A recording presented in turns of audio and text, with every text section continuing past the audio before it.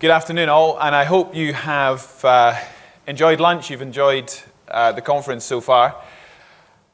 As I've been tasked in the next 30 minutes to take you around the world twice into about 130 countries. I like a challenge.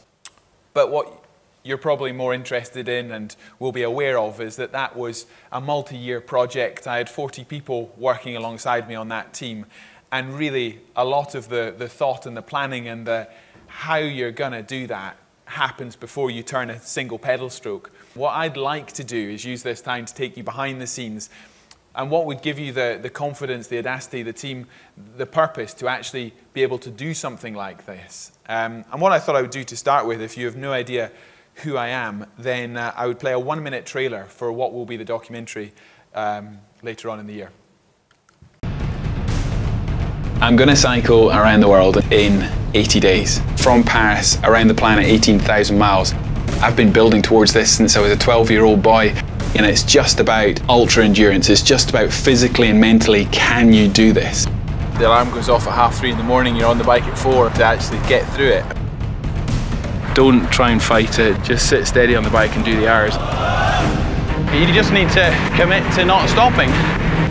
Yeah, there's a lot of pressure on Mark. I was really struggling. I really hit rock bottom. I'm feeling it 13, 14, 15 hours into a day. He definitely is pushing himself beyond whatever he's pushed before. It hurts. It really hurts.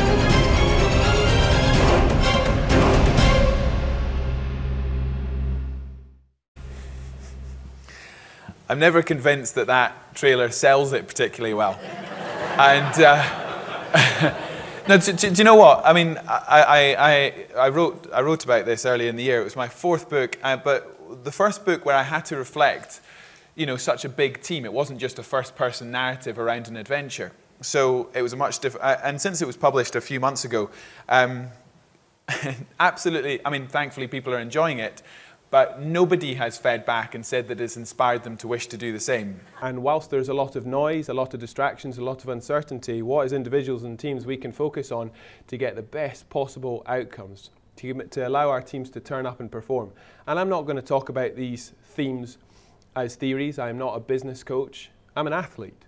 But I'm somebody who year on year has built teams and cracked records. Now I say that with some confidence because, well, they've not all worked. 1/5 of my projects have failed, but they've never failed because of a lack of a plan.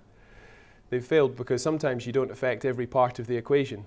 And as I say, I say unreservedly and with some confidence, I've built a track record for creating leaps in performance, not repeating history by a small margin. Because with due respect, I'm not trying to do what my competition does. I'm not trying to repeat last year a little bit better.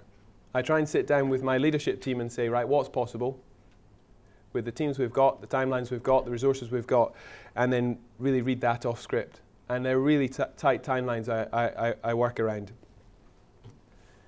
Whilst we talk about teams, there's a lot of pressure around what I do, and a lot of pressure around what you do. And especially in periods where there's so much going on, you know, it's pretty important to remember, you know, what allows you to turn up and be your best at work. You know, the commitment that I have to turn up and lead my teams, the training process, you know, the recruitment, the strategy, the rest of it, it's a huge commitment. So it's always worth remembering not just your team in the office, but the team back home as well.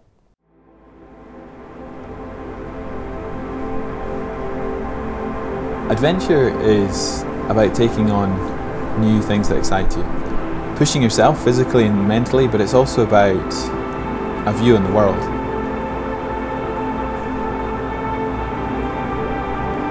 When you're pushing yourself, man-powered journeys by any means, you've got a unique viewpoint on the world.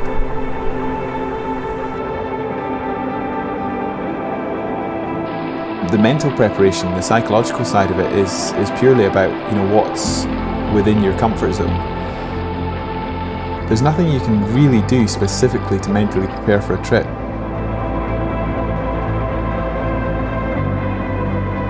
It doesn't matter how well you plan a trip, there's the unknown, and that's the exciting bit. That's ultimately why you do it. It's the same reason I could never do the same adventure twice.